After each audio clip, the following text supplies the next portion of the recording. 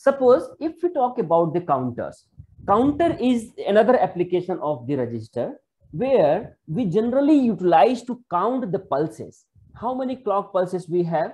Okay, and also one of the important application of this counter could be like to produce some delay for a particular duration, sequence sequence for the control logic circuit, something like that. So for this purpose, we need a different kind of arrangement, and that arrangement we call it the counter. Let me tell you the real example of the counter, where counter is required. You may have seen at the traffic you may have seen three different colors: red, green, and yellow color, right? And you may have observed each color has different time sets. Okay, they have given some different time interval for each color, and so that the traffic can pass or they can stop. Okay, so how much time I need to get a red signal, and what should be the time duration for the green signal, or what should be the time duration for yellow signal, that is decided by the counter. Suppose if I have selected the counter for 20 seconds for the red, 5 seconds for the yellow, and 20 seconds for green. So for this application, counter is required. Once counter is completed, then it will change its state. Let me repeat it again what I'm saying. Suppose, let us assume I want to make a traffic controller. So what kind of algorithm you have to use? You have to design some counter. Okay, so let us first, what I have to do, I have to make a red signal in one way, and like in three way, I need to make a red signal, and in one direction, I need to make a green signal. And once this counter finishes, like 20 seconds, then I need to make some yellow light for some period of time, that we call it the cool-up period, or whatever we can say, and then we need a green signal. So for these particular applications, you need some kind of circuitry that can count this one. Okay, and this is nothing but the counter is. Okay, so basically the main use of counter is to calculate the or to count the number of clock pulses. Now the question is, how we decide the red signal should be turned on for 20 seconds. Okay, so this is basically decided with the, let me move ahead, then I will tell you later on. This is really somewhat interesting, so I will tell you later on how we can decide these things. Okay, so if I'm talking about the counters, so counter is nothing but basically, see, the sequential logic circuits are divided in two categories. The first category is the synchronous one, and the second category is the asynchronous one. If we talk about the asynchronous one, what it means, whatever the flip-flop we have, all the flip-flop will not be controlled with the single clock pulse. Okay, so if all the flip-flops are not controlled with a single clock pulse, we can call them the asynchronous kind of circuits. Okay, and if all the modules are controlled with the global clock or single clock, then we can call them the synchronous kind of circuits. Okay, and the counter can be made with the help, like it can be asynchronous or it could be the synchronous. So the basic idea, I just told you what counter is. Counter basically counts how many clock pulses I have received. Okay, and accordingly we can say what is the value of this counter, or what is the modulus of this counter, and what is the details about this counter. Okay, so few things that you should know. The counter is nothing but this is a clock sequence circuit that goes through a predetermined sequence of states upon an application of input pulse. What does it mean? It means that suppose I want to make a counter of 7 up to 0 to 7. So what it will do? It will start from 0, 0, 1, 2, 3, 4, 5, 6, 7. And once this sequence finishes its last value, it will come to its original position again. The counter that will start from 0 to 7, and then again it will come to 0. And this kind of period will keep on moving. Yeah, you can modify it, like if you want to terminate at some points, then you can also terminate. How to terminate? I will tell you. Suppose, what is the meaning of this termination? Meaning of this termination is, suppose I have started the counter and it should move up to 7, and then it should not come back to 0 again. So what I have to do? I have to terminate the sequence after 7. Okay, so this is also possible. How it could be done, I will tell you later on. Okay, so these are some few points, like basically for counter, we use JK or the T flip-flop. These two are the important thing, because JK and the T flip-flop has a toggle kind of property. Okay, toggling property is there. That is why, because I have to count the clock pulses, and the clock pulses have the toggling in two states. And if I have to measure the changes in the clock pulse, so in that case, toggling kind of flip-flop is utilized in this purpose. Okay, so the JK and the T flip-flop is used for the counter designing. Okay, we cannot use RS flip-flop and the D flip-flop, because RS and D flip-flop does not have the toggle kind of, where we can observe the change in states.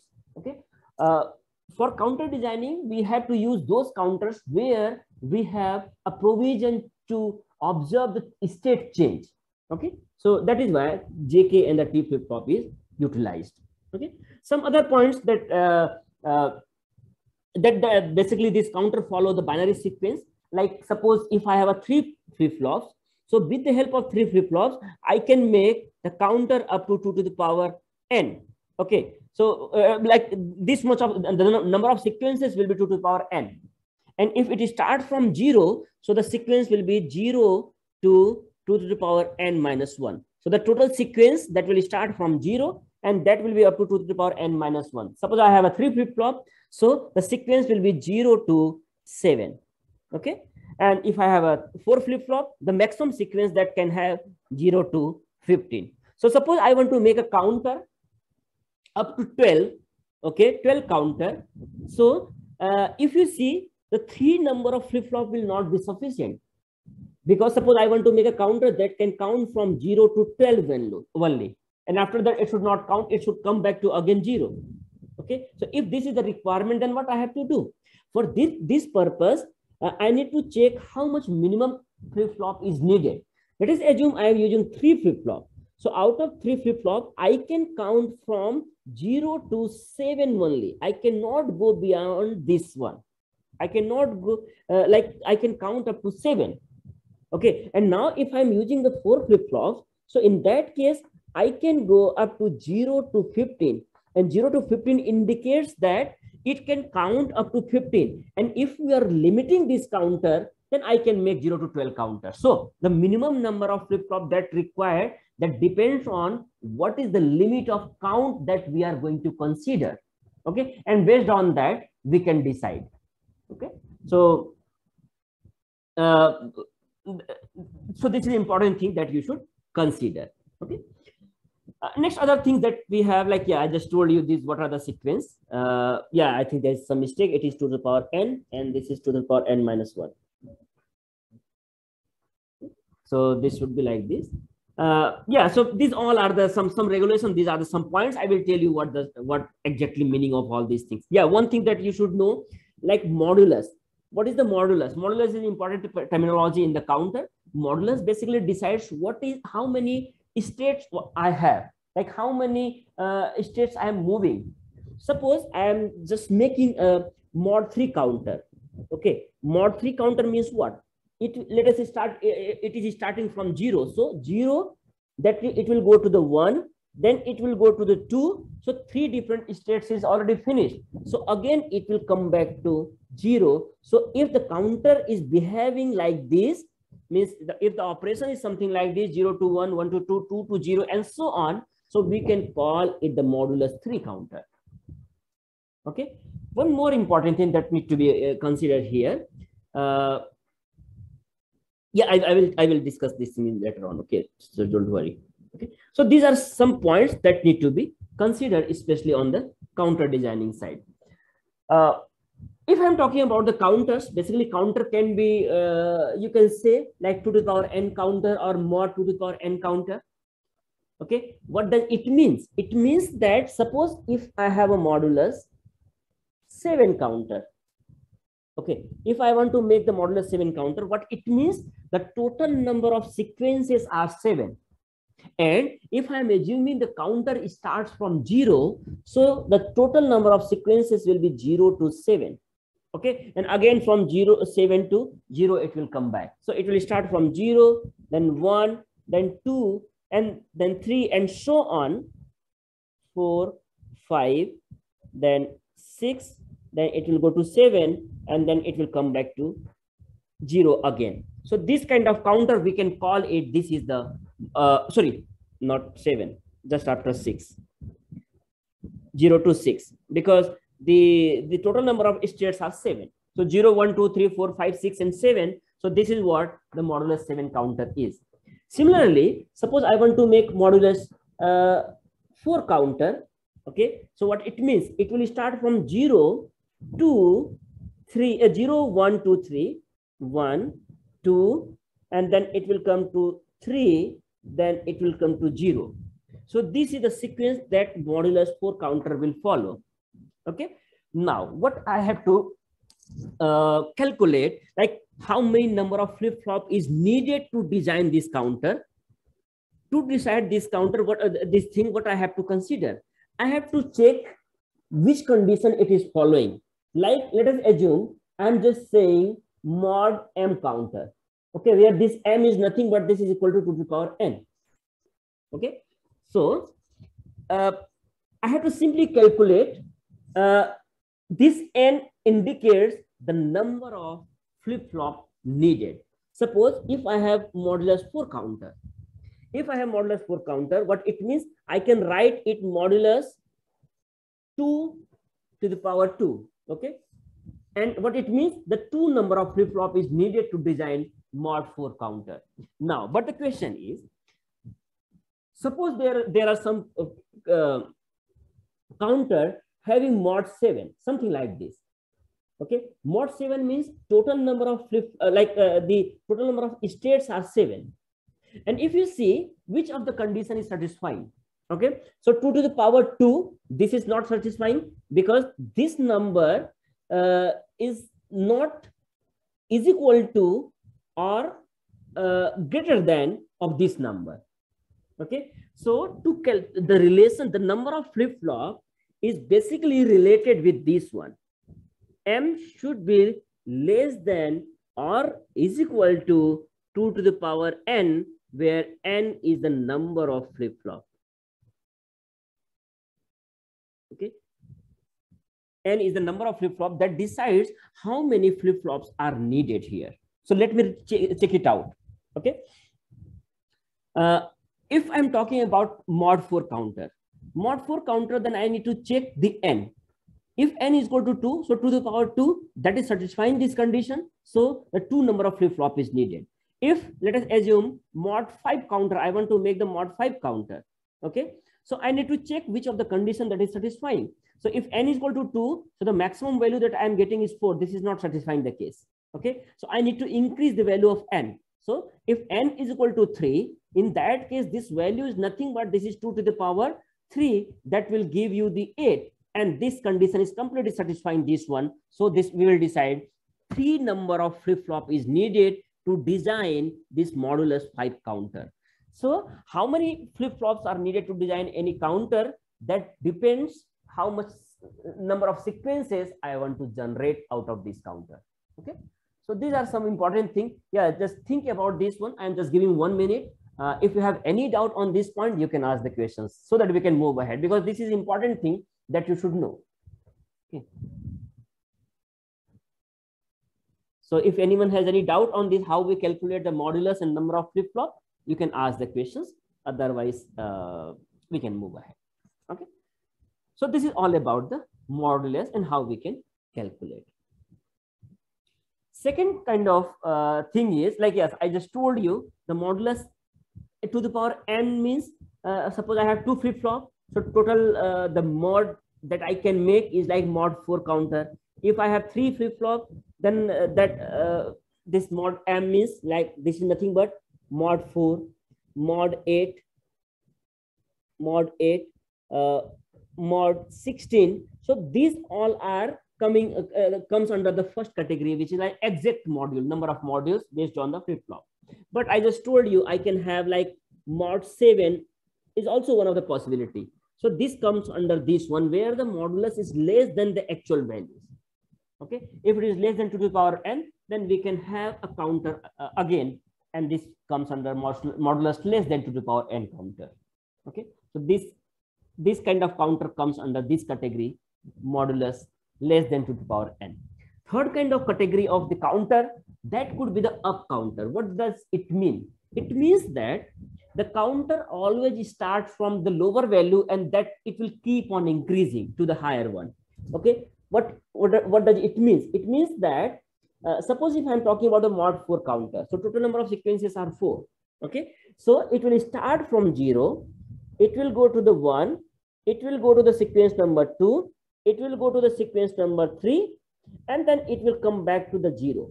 Okay, so if you see here, the counter is increasing all the time before resetting. Okay, so we can call this kind of counter up counter. Next category could be down counter. Down counter means what? It will start from the maximum value. Okay, like if I have a mod 4, so it could be it should start from 3, that will go to the 2, then it will go to the 1, then it will go to the 0, then from 0 to 3, and so on. So we can call them the down counter. Okay, so these are the up counter and these are the down counter. Okay, so this is the up and down counter. There could be possibility in the modulus to the power n as well as modulus less than to the power n. Okay, so suppose I have modulus 7 counter or modulus 5 counter. So in modulus 5 counter, if I'm considering the up counter, so it will start from, let me write mod 5 counter, 5 up counter. Okay, so if this is the thing, then what will be the sequence? The sequence that will start from 0, 1, 2, 3,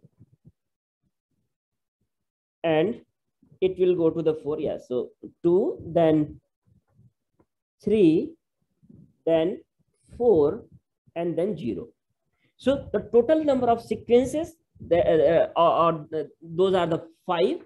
And because the counting is upward, so we can call this sequence as a mod 5 up counter. Similarly, you can design for the mod 5 down counter that will start from 4 and that will reach up to the 0, and then it will repeat it again. There can be some counter that can be the hybrid kind of. Hybrid kind of means it could be the up counter, it could be the down counter, or the combination of up and down. Okay, so this is also possible. How we decide this is the up counter?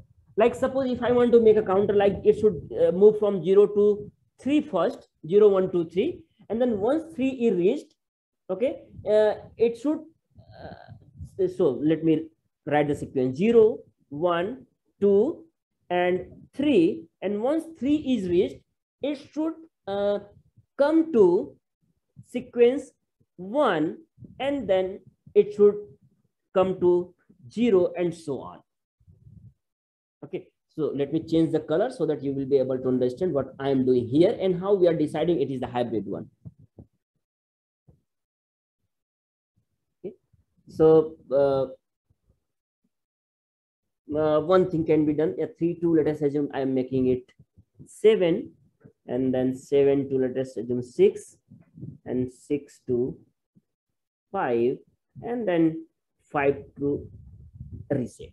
Okay, let us see this counter, whatever I have made here. Let us start. Let us consider initially the counter was started from 0.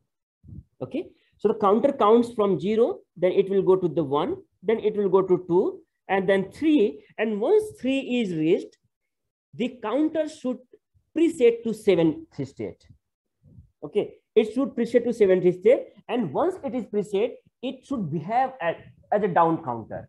Okay, so now it will start decreasing 7 to 6, 6 to 5, and once state 5 reached, it should reset to 0. So this is also one of the possibility. Okay, so these kind of counter are known as the hybrid counter. So we'll check it out, how we decide, how we can design all these counters and what is the importance of this counter. So this is all about the counter which I just wanted to discuss. Now one thing left which I told you in the beginning of this lecture. Suppose I want to make a counter for the traffic light control. Okay, and I want to make like the red one, the red light that should be turned on for, let us assume, 30 seconds. Okay, and just after red, then it will come to the yellow light that should be turned on for 5 seconds. And let us assume the next one is the green one. Okay, and green one should turn on, let us assume, for 60 seconds. Okay, and then again it will come to the yellow for 5 seconds, and then this should repeat to the red, and so on. So let us assume for one direction, this is the sequence: red for 30 seconds, yellow for 5 seconds, green for 60 seconds, yellow for 5 seconds, and then it should again move to the red one. Okay, now how I decide that counter should reach up to the 30 seconds? How we decide this, the real-time counters? Okay, so to design this real-time counter, the frequency of the clock pulse is very important. Okay, so if the frequency, let us assume the frequency of the clock pulse, whatever I'm using, okay, whatever the clock pulse I have, let us assume this is the clock pulse, and the frequency of this clock pulse is, let us assume it is the 1 kilohertz. Okay, let us assume it is the 1 kilohertz. Yeah, simply let us assume, simplify, yeah, no problem, 1 kilohertz. Okay, if it is 1 kilohertz, what it means, the time period is nothing but this is the 1 divided by 1 kilohertz. Okay, simply that will come to the like 1 millisecond. Okay, so time period is nothing but this is 1 millisecond. Now if you want to make the red signal of 30 seconds, so how much milliseconds you need, or how many clock pulse you need, like 0 1 0 1, how many number of clocks you need to make it for 30 seconds, and based on that you can decide. Let us assume, for simplicity, I'm saying you need 102 clock pulse. Let us assume, for example, I'm just giving. Okay, you need 102 clock pulse to generate a delay of 30 seconds based on the timing of this clock pulse. So what it means, you need to design a 102 counter or modulus 102 counter. Okay, so this is the important thing. So here we can use the counter that will, if you can clearly see on the screen, there are some display that also represent the color as well as the values. Like it starts from the 60, something like this, you may have seen. It starts from this one, and then 59, then 58, and then so on. So what it means, after each clock pulse, like let us assume I have to make a 30-second interval, and a time period is such a way, like, yeah, so basically ultimately what I have to do, I have to reduce this counter as well, the value of counter as well as the display which I am just showing you. So you have to match all these things. Later on I will tell you what are the different applications. Yeah, I just told you one basic idea how we can make the traffic light controller, or how this counter works actually. Okay, so what should be the time at which this value should reflect, that also depends on the clock frequency. Okay, so when the counter should decrease or something like that. So this digital electronics is really very interesting subject, because see, you can design all the things whatever you want based with the help of simple logic gates. Okay, so this is doable. So the time interval, this basically that depends on the clock period, and accordingly we can decide what is the modulus that is required based on this time period. Okay, so this is the importance. If you have any doubt, you can ask the questions, otherwise we can move ahead. Sir, why did we choose model 102? I just given the example. See, suppose let us assume, just let us try to calculate. Suppose I have a clock frequency. This is the, let us assume it is the 1 kilohertz. Okay, so the time period that is coming around 1 millisecond. Okay, and if you want to make it, let us assume 5 seconds. For 5 seconds, how many pulses you need? Can you calculate? Simply 5 seconds divided by 1 millisecond. Okay, and this will give you the number of clock pulses that you need. Okay, clock pulse. So like simply 5,000. Okay, this is coming around 5,000. So 5,000. So we need, like, if I have to make a 5 second counter, with the help of 1 millisecond clock pulse time period. So I need to design a counter having the mod mod 5000. Okay, that will count from 0 to 5000, 0 to 4999. Okay, and once 4999 reach, it will reset some of the other elements. You got the point? Yes, sir.